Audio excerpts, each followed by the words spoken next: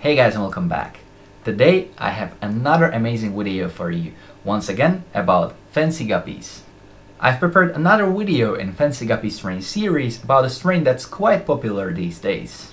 It definitely is currently one of my favorite strains, so without any further ado guys, sit back, relax and enjoy the ride.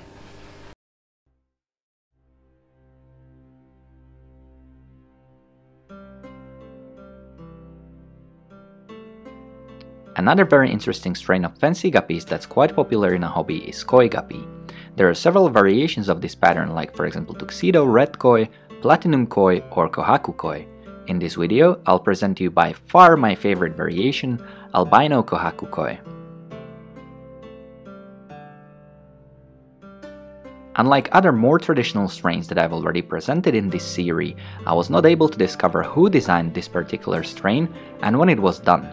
However, from the materials that I came across, we can assume that it's quite a young strain and most likely was developed in Japan.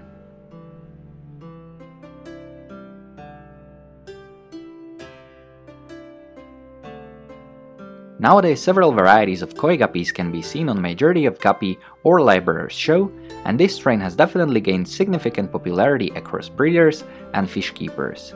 Their attractive coloration, activity and peaceful nature makes them an amazing choice for smaller aquariums or even community tanks. It's also common that you can find this strain in pet and aquarium shops because its beautiful coloration will definitely attract an eye of any hobbyist, and they're really easy to sell.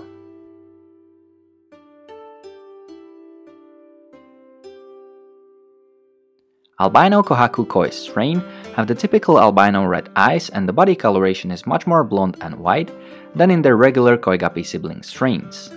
For those of you that are not familiar with albinism in aquarium fish, it basically is an anomaly or genetic defect that's described as an absence of any pigmentation or coloration in the animal. By selective breeding you can establish this anomaly and create the albino strain. However, it's necessary to know that albino strains are much weaker and much more difficult to maintain. So although albino strains look absolutely amazing, I would not recommend them for beginning breeders.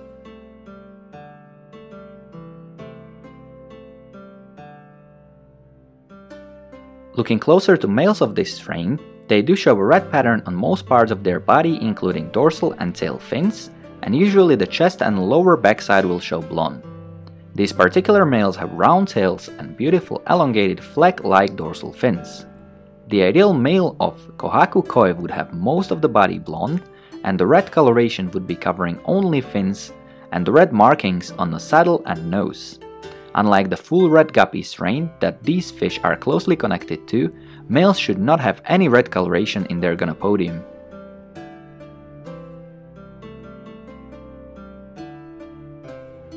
Females have much less red coloration in their bodies, and usually they have colored tail fin, saddle and nose.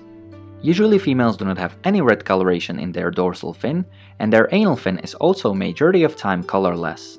Anal fins of females are shaped as triangles and are also the way how you can sex the fish, as males have anal fins in the form of tube or stick called gonopodium. Their red nose is one of the main characteristics of females in koi strains, and in Japanese it's called kushibeni, what in direct translation means lipstick, and they also call the same way koi fish with this particular pattern. From the judging perspective for fancy guppy shows, if we would be trying to find the perfect pair of this strain, as the short tail fish the perfect body size of the male, from the muzzle to the beginning of the tail fin would be 18 mm, and the body shape should be robust, but graceful according to the standards. The tail fin should be perfectly round, and therefore oval shape, flat parts or any defects of the fin would result in deducting several points. The dorsal fin should reach exactly to the beginning of the tail fin, and should be flag shaped with round at the end. Vitality of the fish is also important and is judged, so make sure that you'll choose vital and active males. Females are judged differently than males. Female fish is judged based on its size, which should be bigger than male. Overall shape, matching with male and vitality are another traits that judges are looking for.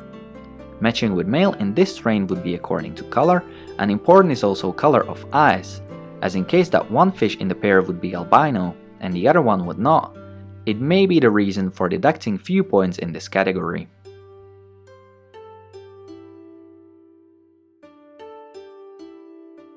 Whether you are a guppy nerd trying to breed a perfect guppy or hobbyist looking for a nice colorful addition to the fish room, consider Albino Kohaku Koi guppies. They're definitely worth getting, however bear in mind that albino strains are in general weaker and therefore are recommended for experienced breeders.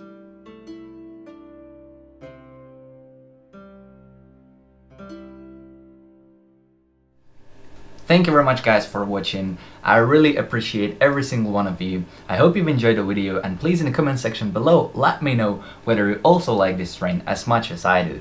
We're on the way to 5,000 subscribers and I'm super excited to take this journey with you guys. So please don't forget to like the video, subscribe if you haven't done already, and I'm gonna see you next time.